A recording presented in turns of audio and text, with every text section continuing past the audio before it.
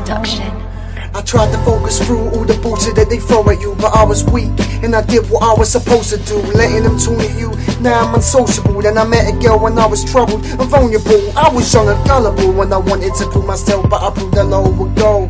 Just for the fucking rep, this led to losing every friend who ever cared, including the girl. So by this point I had nothing left, so I grabbed this pen, put my soul into it. I spilled my regrets, but still couldn't accept that my life was a fantasy. And all this anger and suffering, I couldn't handle it. I'm looking as power as a fucking mannequin. The chance of redemption was to rap again, putting my hate through these lyrics of hope of it bringing happiness, living the ambitious life that rappers live. Or am I the definition of what failure is?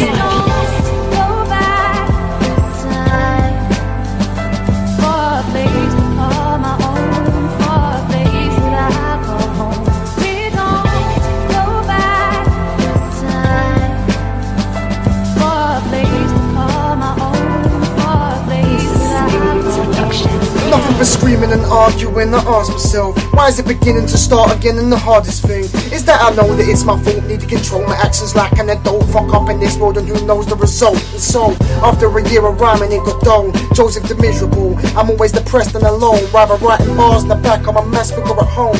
Practicing freestyle, sacrificing free time. I actually feel like no one's here for me.